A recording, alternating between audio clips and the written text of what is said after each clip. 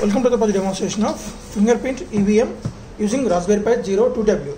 So in this one we have interfaced the R303A fingerprint module along with these control buttons. In these two control buttons are used to voting purpose and storing purpose, and when we press these two at a time, then the total fingerprints will be formatted from this fingerprint module.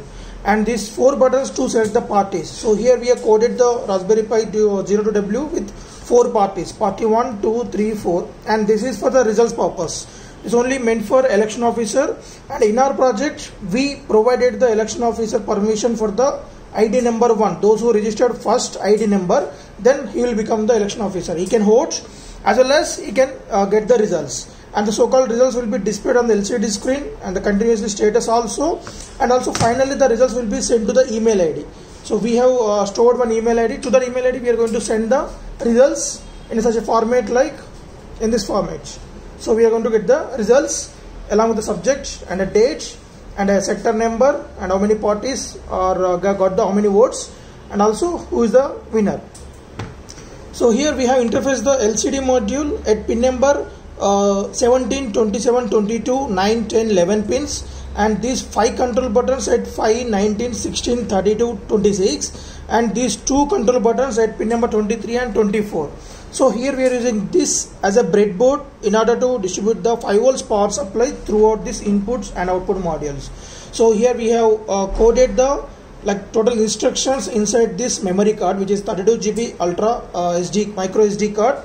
So which come with a Python inbuilt, and we have coded the Python code in the Python language inside this. So after loading the OS manually from the laptop, and then we have inserted that to this one, and then we have connected the micro HDMI to HDMI converter to the HDMI screen, and we have connected the keyboard and mouse at this OTG slot. So this is the OTG, and this one is the power supply micro USB. So to the OTG slot we have connected the my wireless keyboard and mouse, or USB keyboard and mouse. From there we have coded the so-called instructions in Python language.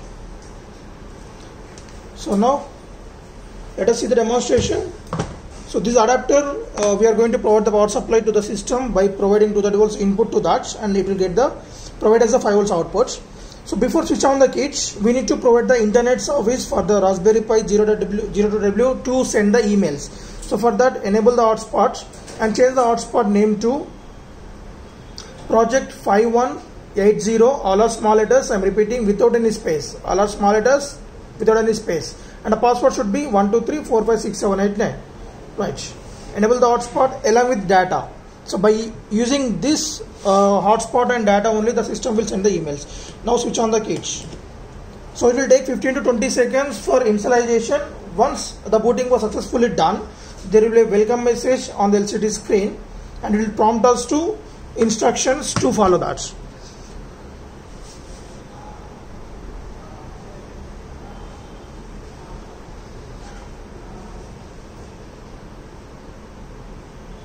So right, we have actually forgot to told you the interfacing from the R303 to the Raspberry Pi 0 to W. We have interfaced this at 14 and 15th pin. Right, we got the welcome message.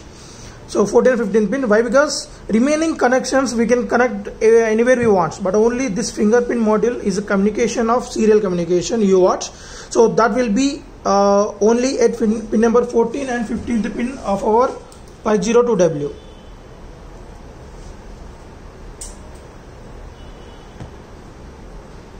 Right now, so it's waiting for the input, it's asking for. So let us format the total fingerprints. So just hold the 2 buttons at a time till it will display the data erased.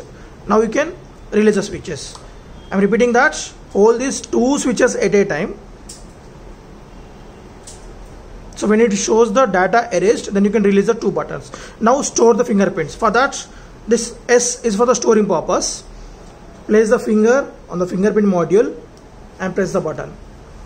Right, until it shows the finger got stored at ID number. So as we discussed, first user is going to be the election officer. He can vote and he can see the results. Right, so finger stored it. So next go with finger 2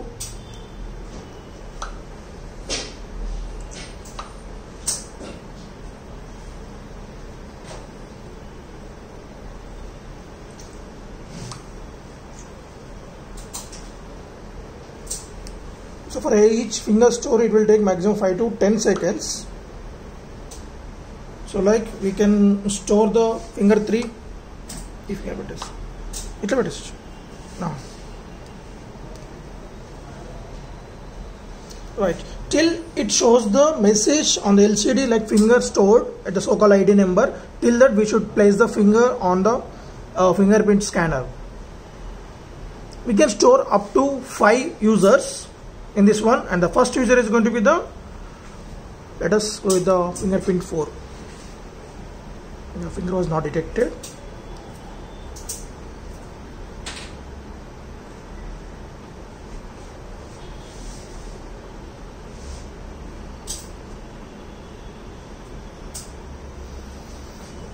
So if you place the finger again, it will prompt us fingerprint already stored if you place the stored fingerprint. So now for voting purpose, so let us see the first vote. Place the button and again it will find my ID number.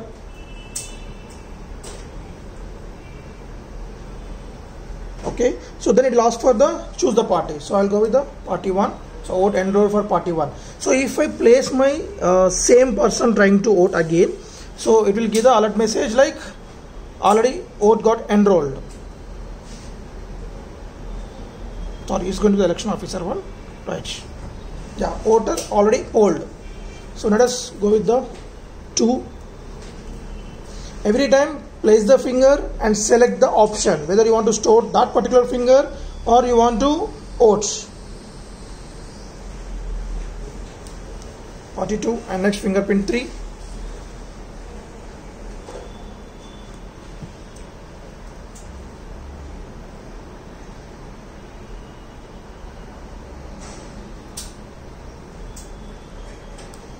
Right, and next fingerprint 4.